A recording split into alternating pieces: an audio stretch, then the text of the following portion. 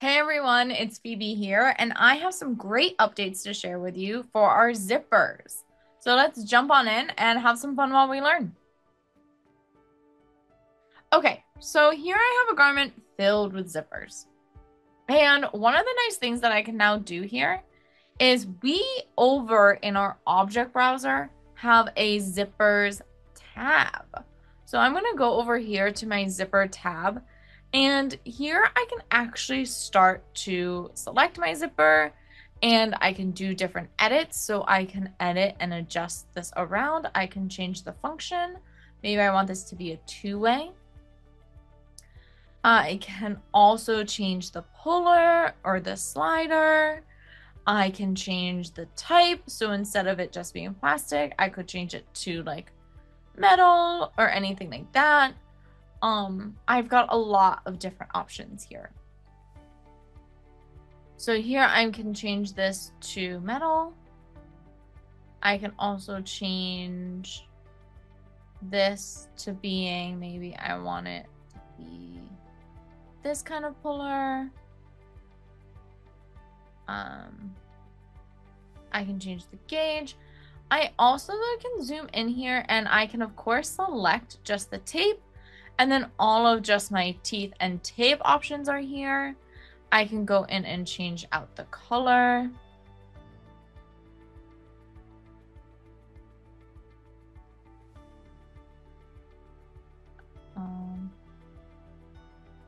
Actually cancel, because I don't want the teeth, I just want the tape color. So I can go in here and figure out what the tape color is.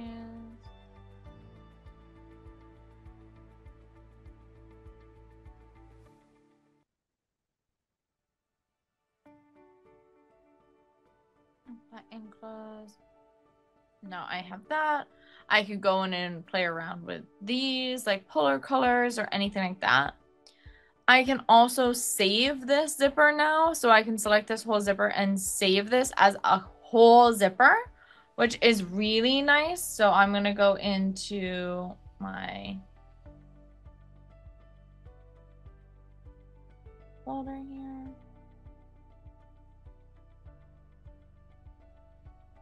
Two-way zipper. And if I want to, I can now select this zipper, and I could open up and switch it out with this two-way zipper that I just created, and then apply it onto here.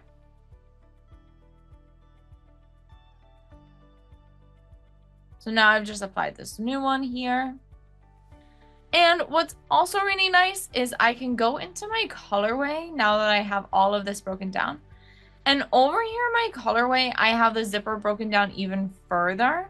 And it's all thanks to this ad. So here I have my zipper, and I have it broken down even further with all of these different names. All of these, I can change out these names if I wanted to. I can change out all of this.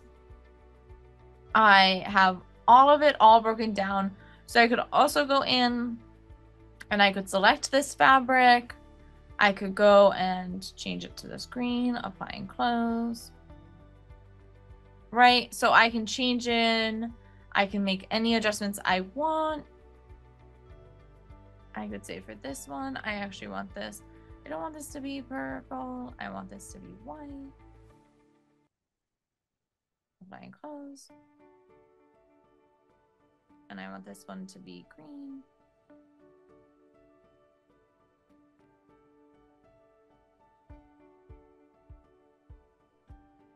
Or maybe I can find like a cool teal.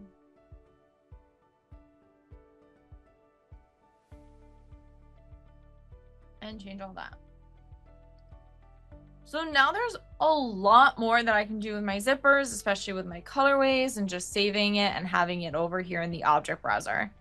Again, it's right over here in the object browser. Really cool, really, really helpful. When you select your zipper, you can then do a lot of stuff in your property editor. And you can also go in still and select different parts of the zipper if you just want to edit that individually. So I could go in and just select like the slider and the puller and make all of those edits. I could just go in and select the teeth and tape, just make those edits. or I could select it as a whole and make all of these edits and all of that. Really nice and easy and quickly. Pretty nice. Thank you so much for watching. If you have any questions, use that comment section down below. Don't forget to like and subscribe. And thanks again so much for watching. Keep having fun in CLO.